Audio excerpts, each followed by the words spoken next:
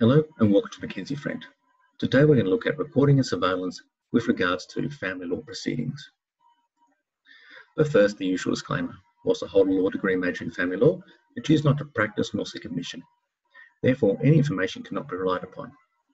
Specific questions should be directed towards an accredited family law specialist. Right, firstly, let's look at some judicial commentary on this issue.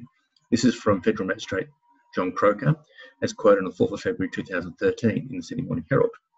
It is a matter which arises all too frequently, particularly in family law proceedings, and seems to have gathered support not only from parties to proceedings, but also from legal representatives. It would seem clearly to be an evidence-gathering exercise that, in my view at least, gives rise to serious concerns as to the behaviours of a party who records such evidence. So this is saying the court just doesn't like recordings. Okay, let's look at the Family Law Rules 2004. Chapter 15 sets out the rules about evidence generally, and in relation to children, affidavits, subpoenas, assessors, and expert witnesses. Evidence adduced at hearing or trials must be admissible in accordance with the provisions of the Act, the Evidence Act 1995. Now, this is important. However, there are exclusions under the Family Law Act from 69ZT to 69ZX. However, Section 138, which pertains to illegally and improperly obtained evidence, still remains in effect. Right, let's look at Section 138. Exclusion of improperly or illegally obtained evidence. Evidence that was obtained improperly or in contravention of an Australian law or in consequence of any impropriety or of a contravention of Australian law is not to be admitted unless the desirability of admitting the evidence outweighs the undesirability of admitting evidence that has been obtained in the way in which the evidence was obtained. This is saying that if the court determines that these recordings or this surveillance or this evidence is improperly legally obtained, it cannot be admitted. It will be set aside. So, because my law is from New South Wales, I have a little bit more familiarity with the New South Wales legislation. So each state has very similar legislation pertaining to recording and surveillance. So New South Wales is Surveillance Devices Act 2007. Now we're looking at the four areas which regards to the prohibition on installation, use and maintenance of listening devices, the installation, use and maintenance of optical surveillance devices without consent, and the prohibition of installation, use and maintenance of tracking devices, and the prohibition of installation, use and maintenance of data surveillance devices. Now also other legislation can also apply, such as the Telecommunications Interception Act, which is a Commonwealth Act. So looking at 7, the prohibition on installation, use and maintenance of listening devices, a person must not knowingly install, use or cause to be used or maintain a listening device to overhear, record, monitor or listen to a private conversation to which the person is not a party, or record a private conversation to which the person is a party. So even if you're part of the conversation, you can't record it. However, there is an exemption where all the principal parties to the conversation consent expressly or implied to the listening device being used, which means if the other person consents, or that you tell them you're recording and they continue to hold the conversation, then you would say that there's implied consent. Also, wherever it is reasonably necessary for the protection of lawful interests of that principal party. Now, this is a little bit more of a grey area. You can also see Marsden and Amalgamated Television Services Limited for case law on this. Now, looking at installation, use and maintenance of optical surveillance devices without consent. Now, you note in this area, there's no exemption for the protection of lawful interests. So there was a matter that I read where the court admitted the audio content, but deemed the video content inadmissible. So the prohibition, installation, use of tracking devices. This is also a difficult area. I've had a little bit of experience in dealing with matters where a party has used a tracking device. Now, a person must not knowingly install, use or maintain a tracking device to determine the geographical location of a person without express or implied consent of that person. Now, in the matter I have some association with, one party placed a tracking device on the other parent's car and also put a tracking device inside a child's toy. Now, the reason that this parent did this is because orders were made restraining that parent from travelling to certain geographical locations in accordance with orders were made.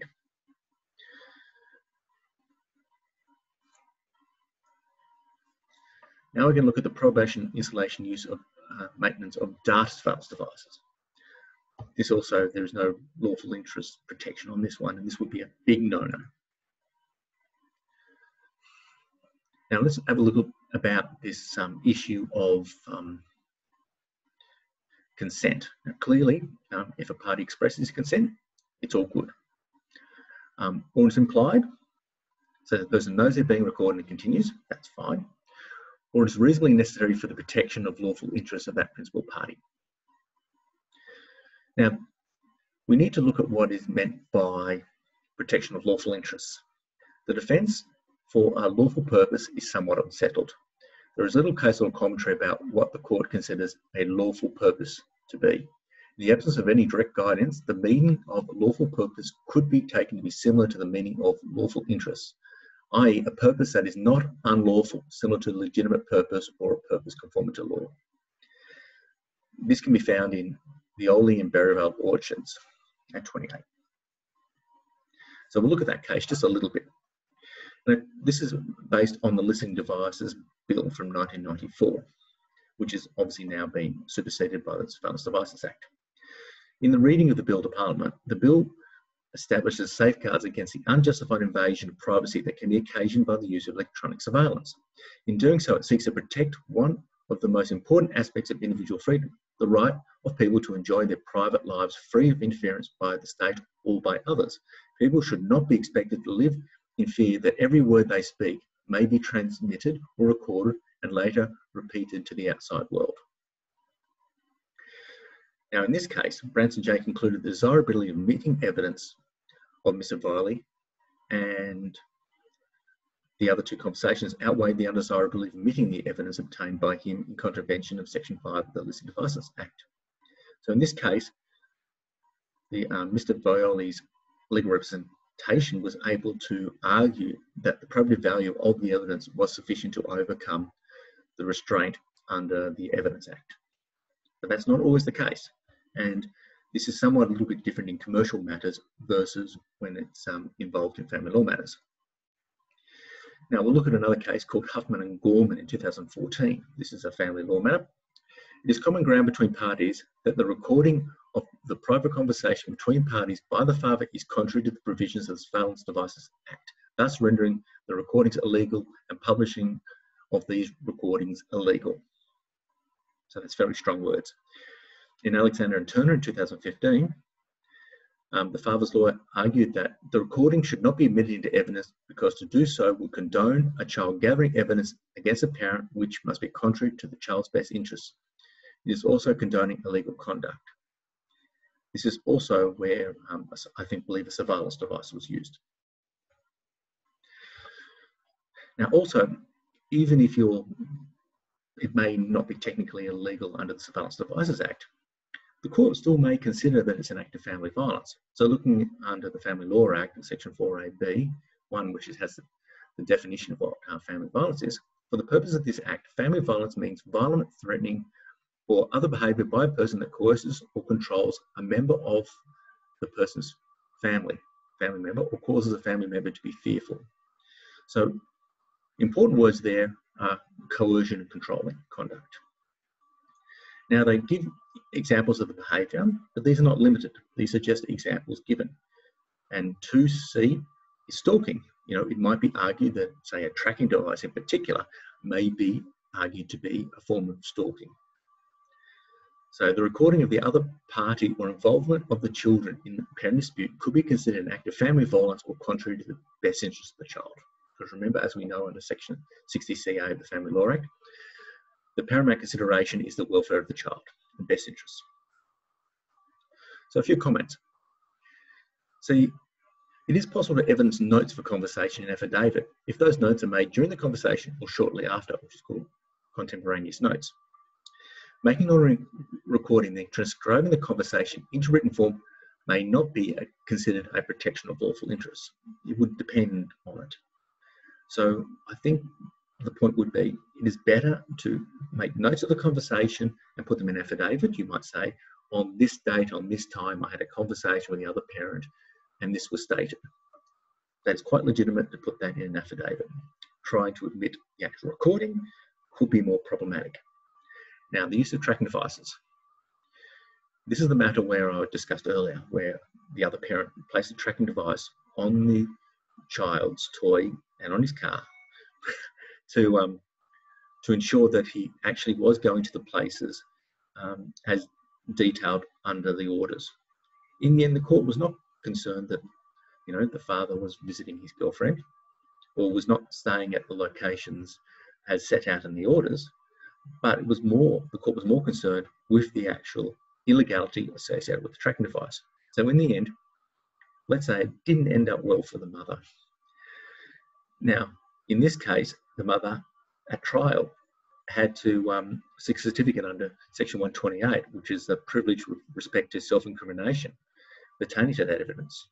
So the court was not impressed.